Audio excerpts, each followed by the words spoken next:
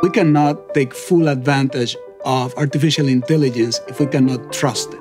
So, Cathy, why is trust in AI important? Well, I think it's important because AI is different from legacy technology. Legacy technology used to be rules-based, and once it went into production, it would just continue to operate that way until someone changed it.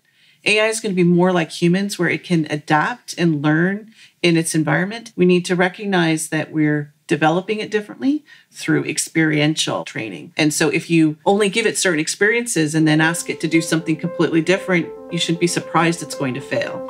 It could start to evolve into ways we don't expect.